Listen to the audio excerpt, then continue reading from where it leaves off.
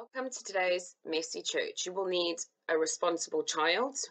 You will need your packed lunch or picnic or tea party, whatever you would like. You will need something to make a road to go on a journey, so you can use anything you like. It could be pillows, it could be stones, it could be paper, whatever you want. And then you will also need something to build a little hut, a little house, a little den. And then you will also need a piece of paper, some pens, and some colouring material.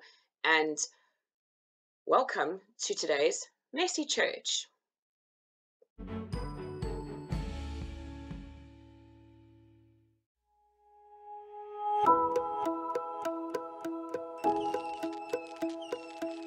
Two people, moving and marching, thinking, head scratching about something big that's just been happening. But on the road to Emmaus from Jerusalem way, two became three as another says, Hey, says he, you've been thinking and head scratching. Has something big just been happening? You've not heard about what's been happening? All of Jerusalem have been head scratching. What have I missed? Asks the man. I'd love to know, please tell if you can. It's about a man called Jesus, and we thought he was coming to rescue God's people and send the Romans off running. He did, and he said loads of cool stuff from a place up north called Nazareth. He told great stories and healed the sick. He knew people by name and what made them tick. Oh, remember that wedding? He turned water to wine, brought his friend back to life, and his friend felt just fine.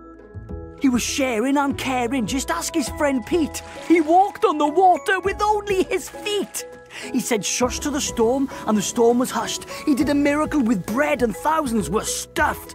Besides all this, his sermon up a hill had so many stories, super cool and brill. I can't believe it. What a big loss.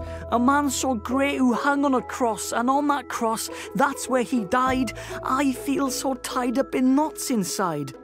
And 3 days have passed, though it feels more like 70, 'cause now we've heard that his tomb is empty.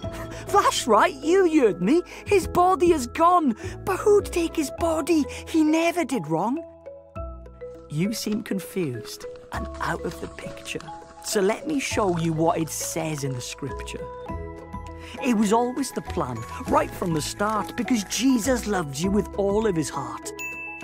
He died on the cross, but rose from the tomb. He came back to life so you can live too. And as they were moving, and still head scratching, two of them stopped, but the third kept on marching. Hey, don't go, please, the two say. The sun's gone to bed, so why don't you stay? Good point, says the third. Day has turned to night. I'll stop over with you two and then grab a bite. And as they sit down to eat, they close their eyes. He thanks God for the grub, then what a surprise! The two people stare and then rub their eyes. It's Jesus, not gone, but fully alive. And before they say seconds, there's more bread going round. Jesus just vanishes. He cannot be found. The two are left thinking and really head-scratching. They'd just been with Jesus. Something big was happening. We must say we've seen Jesus, so tie up your shoes. Quick, to Jerusalem, there's no time to lose. All along it was Jesus, the very same one. They were searching the scriptures with God's precious Son. It's the biggest story that's ever been told. About Jesus who's risen. It never gets old. The two met with Jesus in the most surprising way. They shared the story, and we still share it today.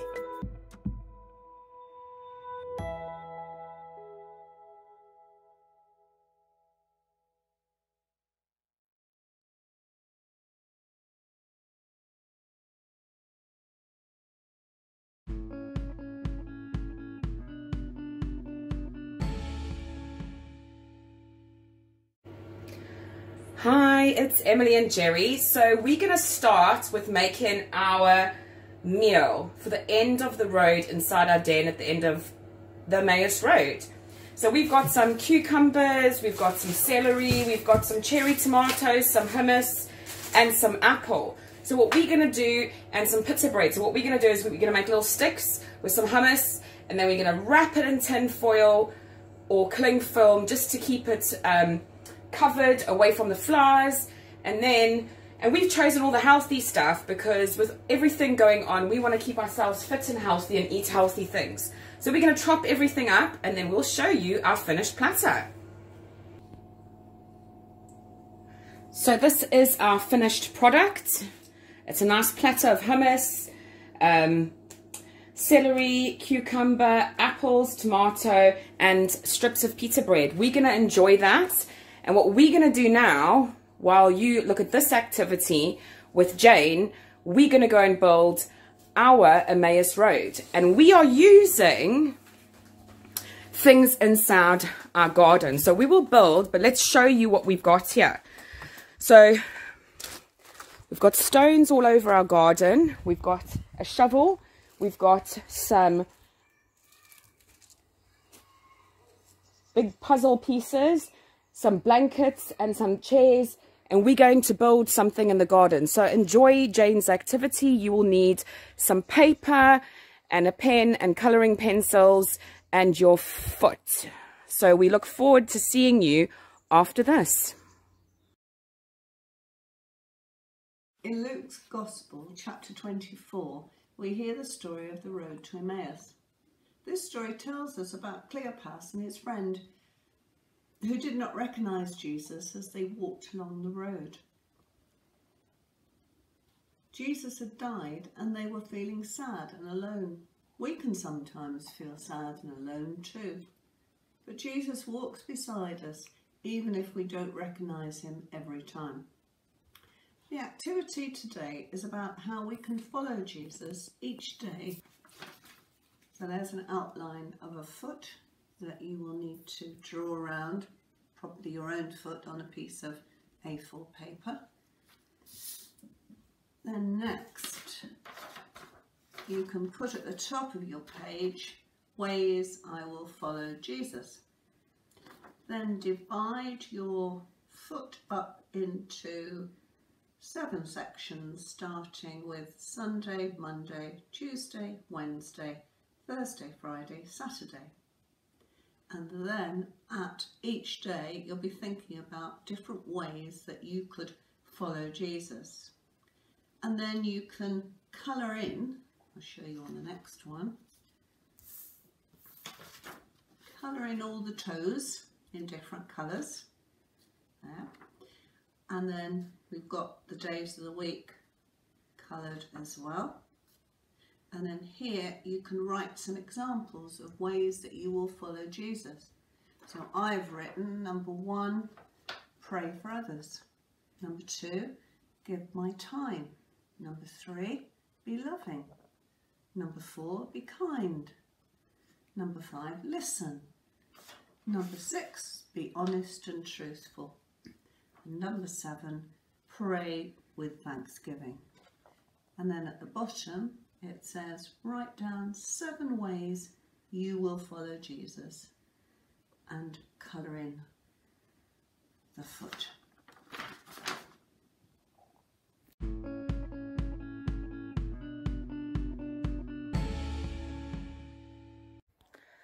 So we have made our road with our house at the end, our little den. And we just want to reflect on now. So Emily is going to travel along the Emmaus Road like Cleopas and his friend did. And they were talking and they were so sad about what happened in Jerusalem. So Emily, as you're walking on your journey, my dear, where do you think Jesus is with you on the way? Can you see him? No, but he's beside me. So he's beside you, yeah? Right, I want you to walk along the way as we think about that story. We think about all the stones, like when Moses, if you stop there, Emily, when all the people were in the wilderness and they had to struck the stone and water came out because it was a miracle from God for Moses so that the people could drink water. So out of the rock came living water. Now, I want you to look and I want you to pick up a special stone for me. Right, I want you to hold it tight. And it's cold now, but the longer you hold it, the more that stone becomes warmer, doesn't it? And we are like those stones in God's hands, aren't we? So even though we feel like we're on our own on the journey, we are like those stones that are warmed up in God's hands. What do you think when Jesus rode into Jerusalem? Remember, Jesus said that if the people don't praise him, that the stones will start praising him. Do you remember that story in Palm Sunday? Yes. So let me see that special stone. If you turn it over this way, it looks very plain, doesn't it? Yeah. Turn it the other way for me. Oh my goodness, it's a crystal. So I think we are precious like that to Jesus, aren't we? Yeah. So as you're holding that stone, is there anything you'd like to think about during this time? Where do you think Jesus is with you now on your journey? He's beside me and holding the stone with me. Is he? That's lovely, my angel. So we may look blank and just like a normal, ordinary person on the outside, but we're like this in the inside, and Jesus thinks we're precious like that on the inside as well. That's amazing. So you continue your journey while everyone else gets into a bit of praise and worship. This is Sally Lloyd-Jones reading from the Jesus Storybook Bible, a paraphrase of the Lord's Prayer. Hello, Daddy. We want to know you and be close to you. Please show us how. Make everything in the world right again, and in our hearts too. Do what is best, just like you do in heaven. And please do it down here too. Please give us everything we need today. Forgive us for doing wrong, for hurting you.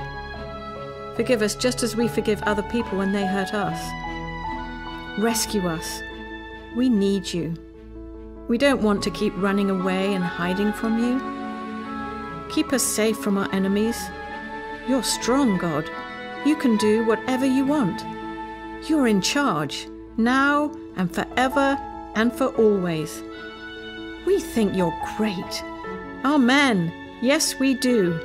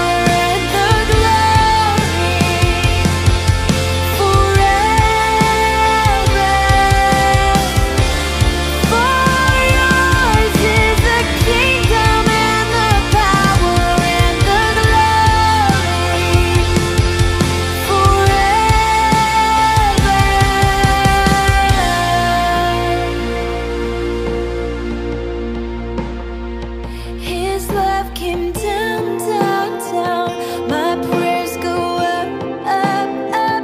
God gives me what I need. He gives me what I need. His love came down, down, down. My prayers go up, up, up. God gives me what I need. He gives me what I need. God gives me what I need. He gives me what I need.